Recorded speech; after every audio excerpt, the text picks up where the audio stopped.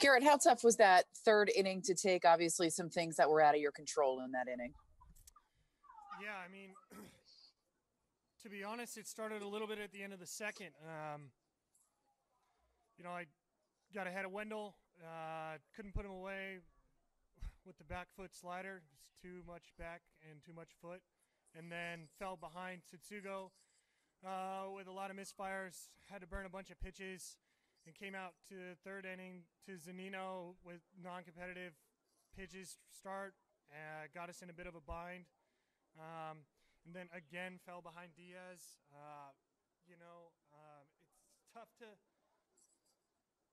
It's tough to keep guys on the defensive when you're constantly falling behind, and there was just too many.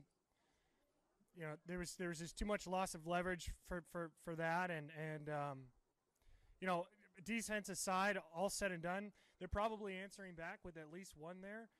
And my job is to go out there and throw a shutout inning and try to keep the momentum on our side, and it just wasn't good enough.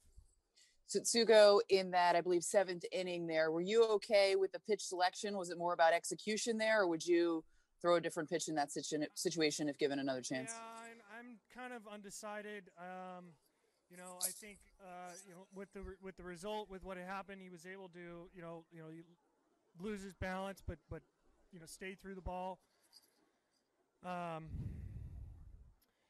That pitch was the most, the changeup was the most consistent, I think. Secondary offering at that point in the game, certainly, especially locating the pitch wise. I thought it was well located. I actually thought we sequenced, three quality pitches to him, but maybe the pitch selection was not quite the right one. We went after Wendell as well. Executed a really good high up and in fastball to him that he kept up the middle. Couple good swings on some good pitches. Not probably should have just thrown another fastball. I don't know. Overall, obviously the offense has not been consistent. They have not been able to score runs for the starting staff, and 5 straight losses now. Just how does this team go about bouncing back over the week plus that you've had? Well, I think we just got to play hard baseball. I mean, we got to take it one pitch at a time and sell out to every pitch. The results will start to come if we stay in that mindset. And we leave the field every day exhausted. Good things are on the horizon. But I don't have the magic wand. I don't know when it's going to turn. Right now when you're kind of going through it, you just gotta keep grinding. You just got to keep grinding and play hard baseball. Tom Merriam, you have the next question. Go ahead. Gerrit, what's the mood of the team right now in the dugout in the clubhouse? The mood of the team. I think, certainly not happy.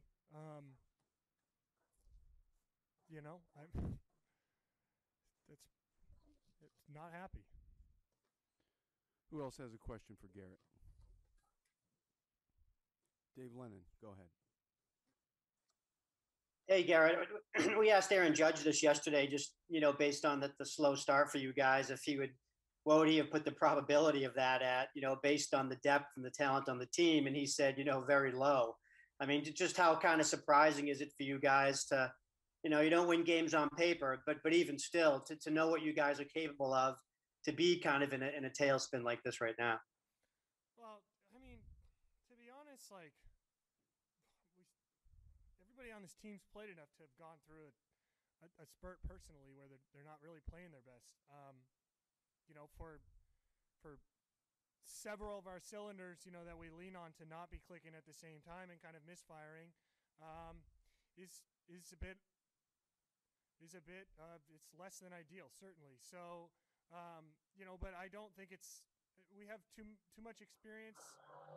We have too many good players that have gone through adversity before, to really be surprised by it. I mean, you play this game long enough, you're gonna go through some crap. You're gonna have to strap your boots on and wade through the mud a little bit. So I'm never surprised really with what the game kind of throws at us. It's always unpredictable whether the odds are in your favor or they're not. I think that's probably the beauty of it. And so we just got to get through it the best we can. And just like I said, we got to take it one pitch at a time and just be locked in, as a group, slow it down and kind of just methodically just keep moving forward. Thanks, Gerrit. Yep. Joe, you have the next question. Please unmute.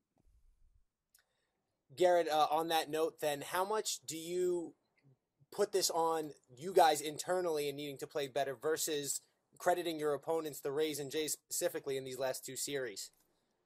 Yeah, I mean, it's a bit of a give and take. I can't really give you a ratio on what I think.